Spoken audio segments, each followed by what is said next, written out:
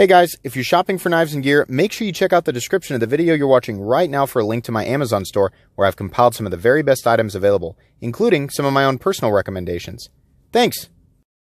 What's going on, YouTube? Metal Complex here, and welcome to what I think is, now I'm second guessing myself, I think it's episode 48 of The Knife Guy. If I'm wrong, of course, whatever's in the title is correct. If you are brand new to my channel, this series, or you just came out of some weird corner of the internet and you have no idea where you are, I am a knife guy, knife enthusiast, knife user, knife collector, knife enjoyer of many sorts. We are all knife guys and knife gals in this interesting knife world, and we all have our own unique paths, right? But we often find ourselves meeting at intersections in terms of experiences, and these shared experiences are what this series is all about. I like to lay out a bunch of knives that are usually other people's knives that have, that they've sent me, just for me to sort of, consider before I review. And I just lay them out and pick them up and flip them and give you guys something to watch while you kick back. Still haven't figured out the flipper actually on the back of this this Curtis here, but just give you guys something to listen to. Just lay back and enjoy. By the way, thank you to all my generous patrons, everybody who's supporting me during this time. I really appreciate that. You're helping keep the channel going. If you'd like to check out my Patreon, there's a link down in the description where you can get your hands on those stickers and some other exclusive benefits. The support would mean the world to me. So what are we talking about today? So an interesting part of, this channel is, it's like I say a lot on these Knife Guy series, it allows me to get my hands on a lot of stuff. As you can see here, a lot of stuff that is very interesting, and any one of these knives could be considered a grail by any number of people, right? And something that's very difficult to obtain, not just because a lot of it's expensive, but also because some of the things on this table are super rare.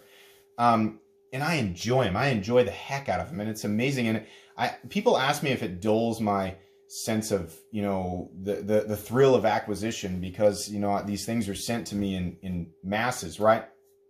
And it's not... It doesn't necessarily dull it. I just look at it in a different way, but I definitely do still experience this sort of euphoric rush whenever I handle something that's amazing, right? That is definitely still a thing. And I'm very much aware of how hard some of this stuff is to get, and definitely how expensive it is, which is why they're always spaced apart. We don't have knives touch and bump into each other on this channel because they're not mine. So yeah, that's still very much a thing. But because they're not mine, it's much easier to be objective. Now, I'm never completely objective during a review, but it's much easier because I can, say, because it was sent to me by a person, not the person who made it, not the person who's supplying it, not a retailer, somebody who has purchased it and they love it, right? And they're probably going to keep loving it regardless of my opinion on it, right? They're just sending it because most people they're just nice and they want... to let me enjoy their knife and provide content for everybody. And I appreciate that. But it allows me to, say, here's what I like about it, here's what I don't like about it, and then send it back because it's not mine. However, the irony of this situation is I still do buy my own knives. And I sell my own knives to purchase. I sell knives that I own to purchase the knives that I want. The channel funds go right back into the channel because they have to. This channel would not be able to function if I didn't do that. YouTube is not a lucrative thing, absolutely. Unless you're a gigantic channel, which I'm not. So I still experience something quite a bit different when I make my own large purchases. Where I generally, where I spend my money, the range is usually between the $200 mark and the $800 mark. I like my ultra high-end production knives and my mid-techs. I'm somebody who very much enjoys custom knives, but I don't purchase them, mostly because they're outside of my budget, or my comfortable budget range, right?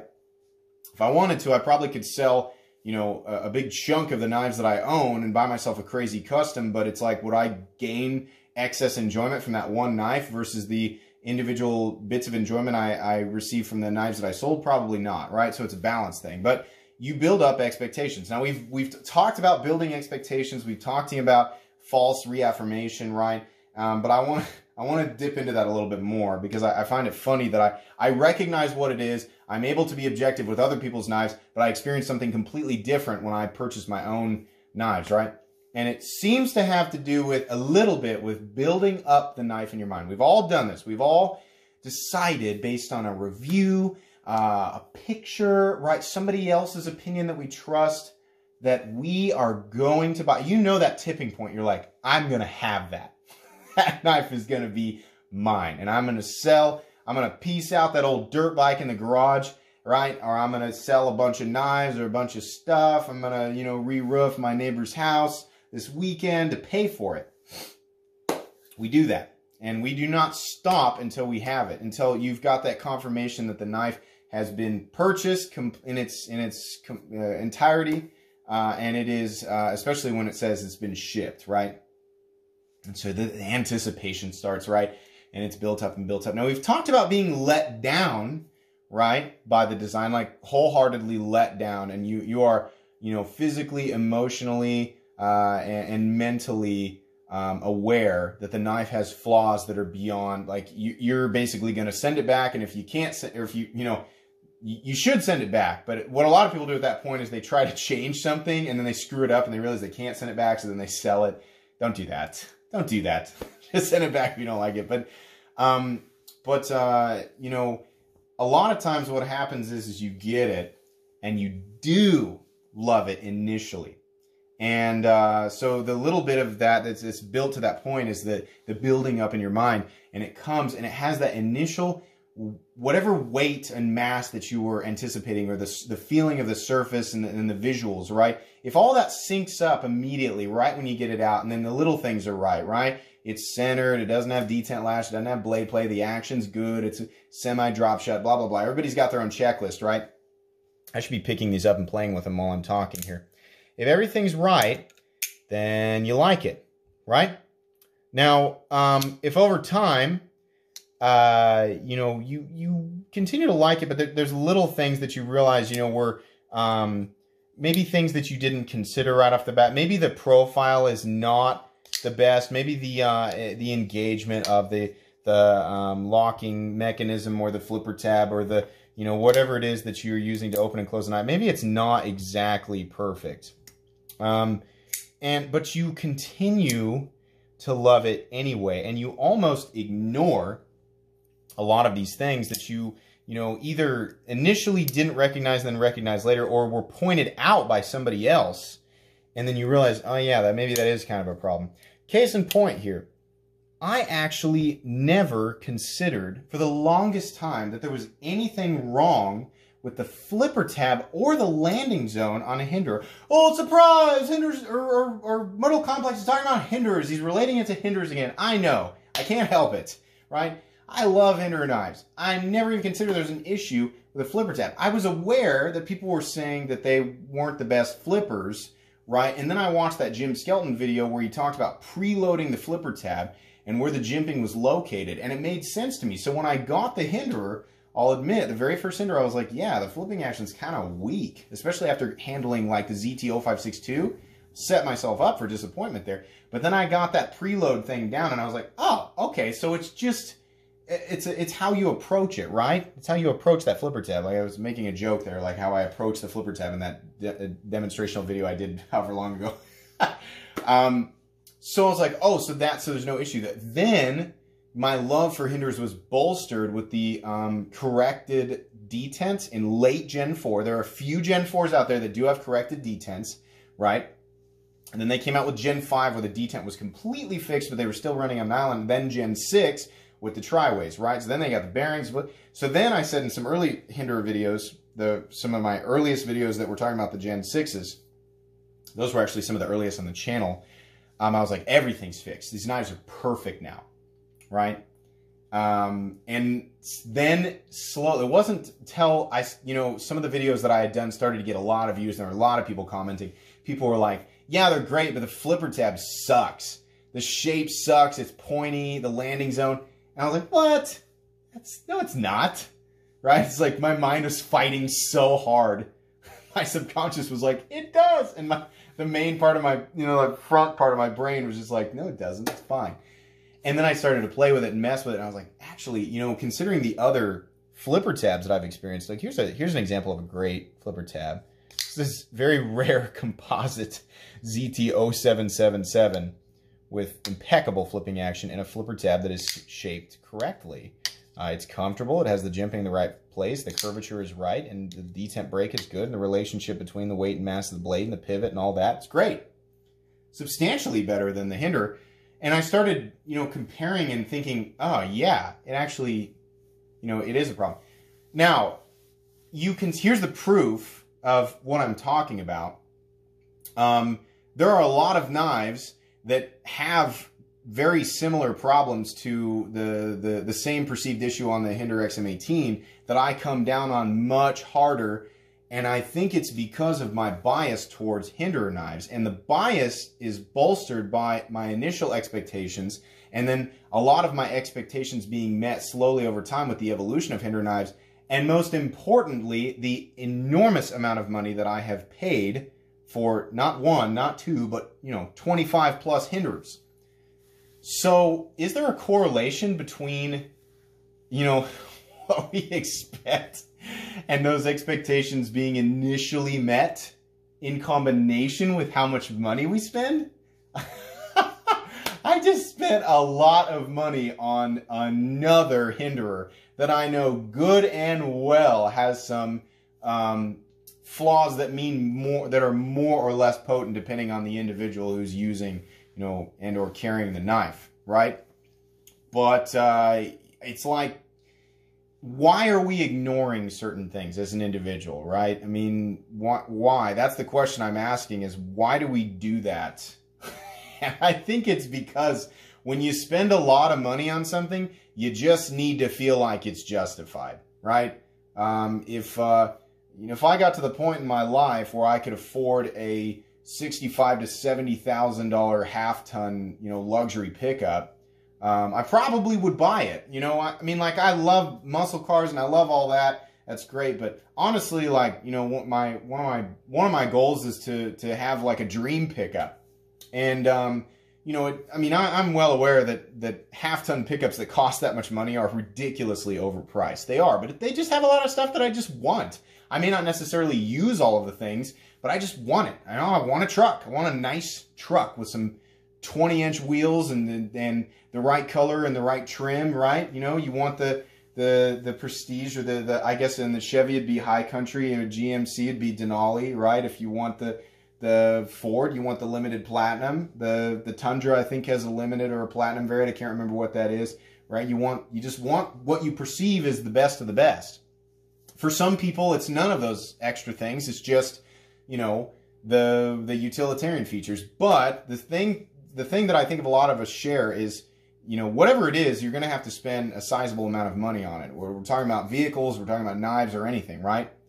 When it comes down to the functional aspects, initially what you may not perceive as a flaw, if down the road becomes an issue that you do perceive as a flaw, since we're talking about pickups, you know, sometimes, you know, the tow capacity of a half-ton can be huge, right? Some of the newer trucks can tow 12,500 pounds as a half-ton gasser. That's pretty good, right? If that's all you're needing to tow. But if the motor shifts funny, depending on altitude and, you know, whether you're going up or downhill, because the transmission in that generation or that vehicle doesn't do as well with a certain type of load at a certain angle or wherever you are. You know, you guys who drive across the country and you're towing a lot with whatever size pickup, you know the different transmissions, different engines, different you know, loads, and you know, the different you know, how much the vehicle weighs and what it's meant to do can all vary. There are certain generations and certain models and setups that are just better all the way around, even if they are, you know, boasting an enormous tow capacity, right? That's not the only thing, but that's the kind of thing that draws us in.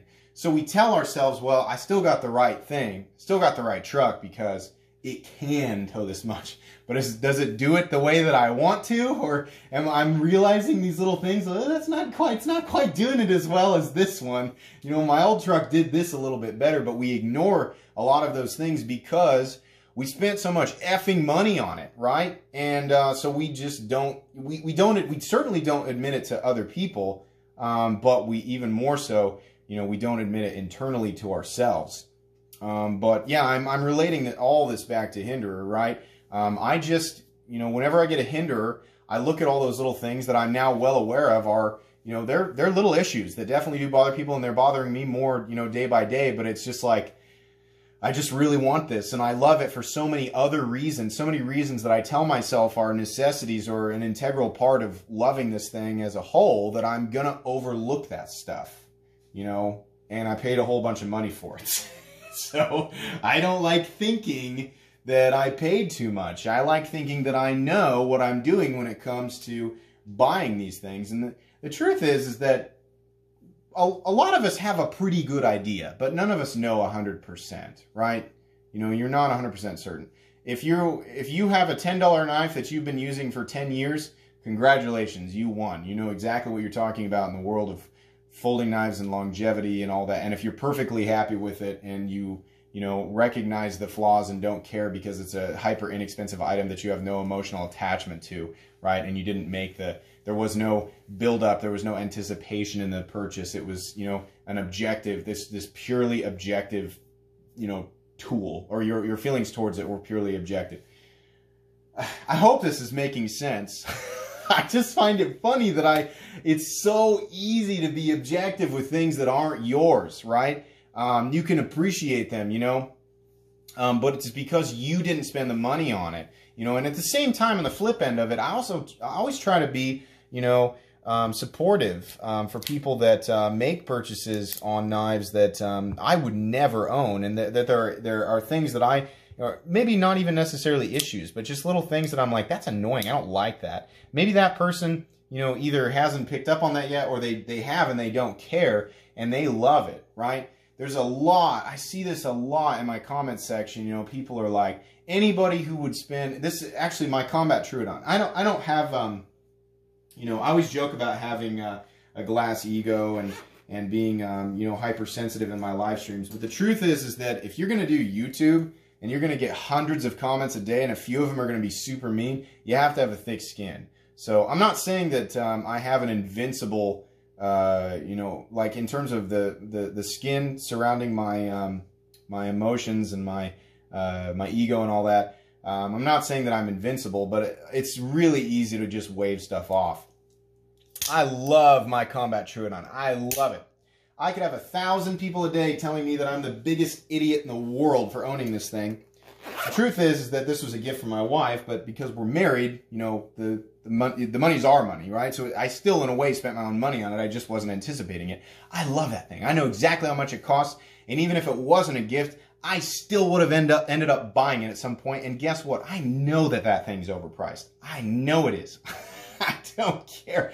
I love it, right? And so when people, you know, come down on me, that's fine. You know, it's totally fine. But I see people do it to each other, or somebody in the comment section will be like, I just picked up the blah, blah, blah, blah, blah. I love it. It's so cool. And somebody for no reason will jump in and be like, you're an idiot for spending that much money on that. Like that person has never once in their life overspent on anything or purchased anything that is, you know, less beneficial than what it's worth, right?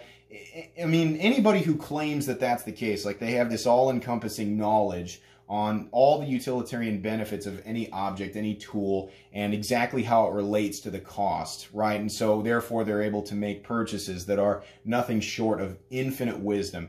They're full of crap, right? If that was the case, they'd be wearing grass shoes, grass pants, and living in a grass mud hut, you know, out in the middle of a field, eating sticks and berries, right? They live, then there you go, then you won. But right, then nobody lives like that, right?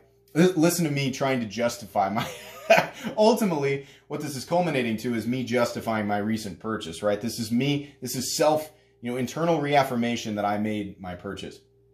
I think it's completely okay if you love something, despite its flaws, to keep loving it. But I'm very much aware, at least this is my thought, is that the more expensive that item is that you have decided that you love, despite its flaws, sorry, English, the more it is, the more that love is being bolstered and basically propped up by not wanting to admit that you may have overspent on it. If you saw my unboxing, which I'm recording this on a Wednesday afternoon, but you guys are watching it on Sunday, which means the hinder that I'm referring to is not physically here yet for me in this time, but you guys likely have already seen the unboxing if the schedule is going the way that I plan it to, right? This item I have purchased before. It is definitely, I'm already aware that it is overpriced, but I just want it, you know? And I imagine, you know, relating it back to what I'm talking about is that it's propped up by how much money I spent on it, right? My feelings towards it and how much positivity I can throw at it. We're at 20 minutes. I think you guys get the point. If this made sense, or you guys have similar feelings or thoughts, or have experienced the same thing, or you just have a comment for whatever reason, feel free to leave it down below. If you enjoyed this video, please leave a like. If you'd like to check out my other content, I do, of course, have lots of videos of knives that are either expensive or inexpensive that I do or don't like, so check those out. And if you enjoy all my content, go ahead and click on this Metal Complex logo right here and subscribe, because there's definitely more coming. Thanks again for watching, everybody, and have a great day.